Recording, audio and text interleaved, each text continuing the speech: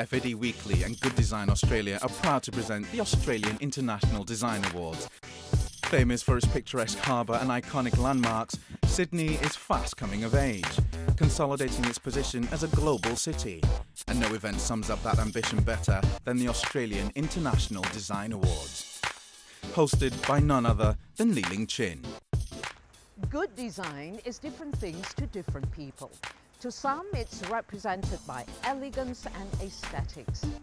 Fans of engineering purity have their definition, and to others again, utilitarian perfection says it all. The Design Awards originally founded in 1958. And with that long history, it's very exciting to see where we are now. I'm Brandon Geen, Chair of the Australian International Design Awards. I'm Stephanie Pemberton, I'm the Program Director. We've got 9 categories all up, and the ones that fall under the product category are consumer products. We have business and technology. We have a housing and building category. Automotive and transport. Heavy machinery. Sport and leisure. There's a medical and scientific category. Architectural and interior products. This year for the first year has been very interesting because we've added a service design category to represent the role of design within the service sector. Hi, I'm Jim Cameron, and I am a deep-sea explorer and part-time filmmaker.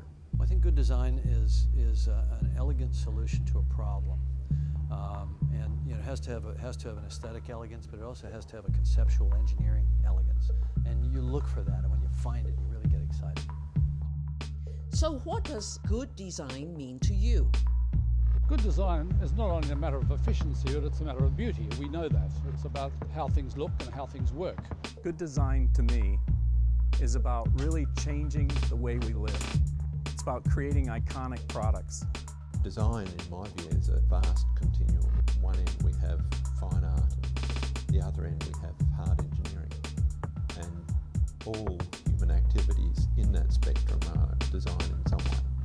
Good design for me is about quality, and good design for me is about something that lasts. And they're things that you hear a lot about good design, but I think also, most importantly for me, good design is about something that brings you joy.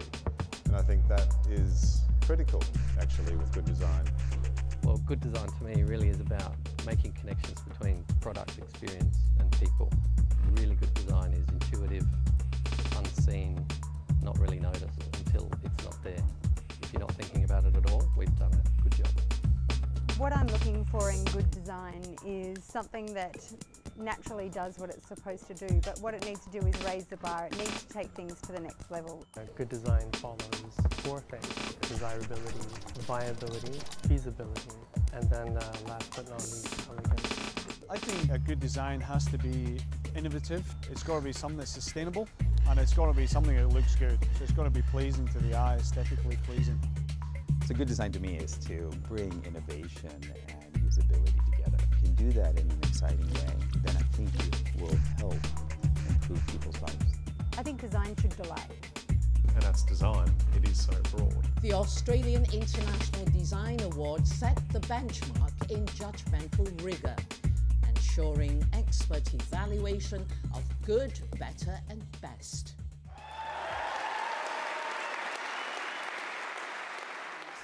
Wow, this is unbelievable, incredible honor. And what you see before you, ladies and gentlemen, is almost the entire team that actually built this vehicle. The amazing thing is that these men and ladies here had never worked on a manned submersible before. Not only were they building their first sub, but that sub was designed to go deeper by half again than any other existing operating manned submersible in the world, and that includes everything from governments, navies, and institutions. And that on its face is seemingly impossible. I just want to say that I could not be prouder of this team right here. I wish I could single everyone out for you and tell you what they did, but you know, these are the people that built the vehicle and I think made history.